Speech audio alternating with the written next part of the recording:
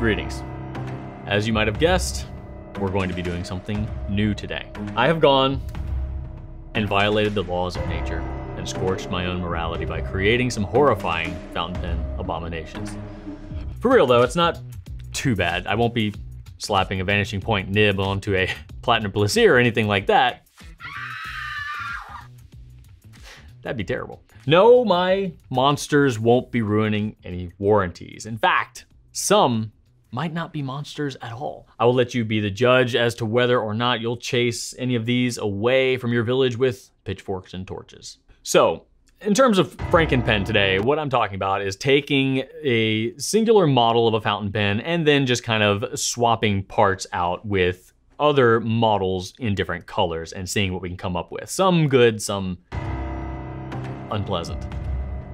If LAMY was naming this 2000 that I created, LAMY of course would be on all caps, followed by steelblack, all one word, lowercase, because that's how LAMY likes it. Speaking of liking it though, come on. By simply taking the cap from a stainless steel 2000 and literally popping it onto a black one, you create something that looks like it should already exist. It looks even better posted, and it even has a little cabochon on the piston knob to balance it out. Yeah. Okay, here's our first true monster. I'll be honest, when I brought this abominable Sailor Pro Gear Slim to life, I was only thinking about the name. Here, we've got the cap from Rabbit Ear Iris, the barrel from Tako, and the grip from the Follow the Mermaid pen. So, I hereby name this creation Rabbit Ear Mermaid Tako. And it's not good. It's not good at all. Purple, pink, sparkly coral, transparent milky finial, and then some nice clashing trim too here with the golden steel with a teal grip section. Yeah, I'm done. I'm done with this one. Yeah, I concocted a LAMY Safari that I actually think is pretty decent. So we've already got a black, we've got a white, and we've even got a white black. What they didn't have though was this. The LAMY Safari black, white, black, black, white, black. No, that's too much. Let's just go with the Safari pandabear. That fits, right? This pen is also, like a pandabear, physically resilient enough to fall out of a tree and be just fine. I'll admit, I'm disappointed in myself for this one because it is, it's unpleasant. Say hello to the Pilot Vanishing Point Clashy McSadpants. 1 part red coral, 1 part blue gold, 2 parts disappointment. The coral is sparkly, the blue is not. The back half has silver trim, the front half has gold trim.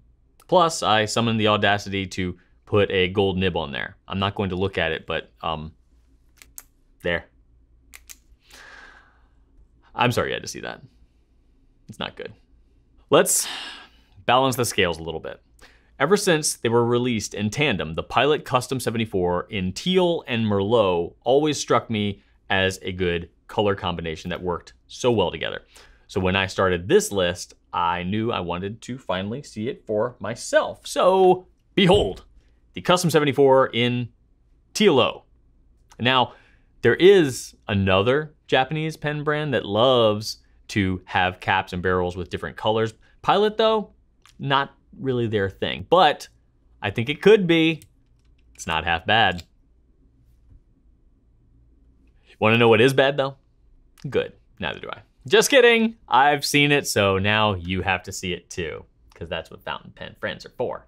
I give you the LAMY Safari wrong sandwich, because we've all been given the wrong sandwich at some point in our lives, and it's terrible.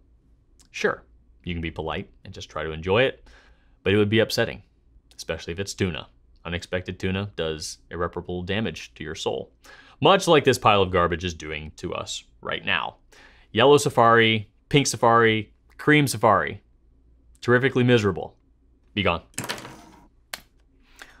In order to defeat some of these nasty monsters that I, in my hubris and arrogance, thought I could control, I created a hero, a light, to drown out the darkness. The Kaweco All Sport in Vibrant Iguana. I feel like there's hope for me yet. Look at the color. Look at the color balance once it's posted. It's wonderful. Vibrant Violet and Iguana Blue united to drive out the monstrosities. Find a compatible friend and you can swap the parts because both versions are excellent. Okay, I was just kidding. Making beastly nightmarish monstrosities is too much fun. So tell me, have you ever sat awake at night and considered maybe polished rainbow and chunky brown might actually go well together? Well, fear not, here's your answer. The Conklin Bright and Beefy, featuring lightweight, deep brown barrel, a luminous cap that weighs 96 pounds, and a subtle grip section with a conservatively designed nib. Posted, the pen provides you with tremendous back weight, helping develop your forearm strength or cause catastrophic damage to your boss's desk. I call this one Jolly Holly, since A, I'm definitely getting some holiday vibes from it, and B, we're kind of doing the whole swaparoo thing today, aren't we? So, the Platinum 3776 Century in Bourgogne and Laurel Green can combine nicely, in my opinion. Both of these colors work really well with the gold trim of this pen, and the fact that they're translucent keeps the color transitions from being too jarring.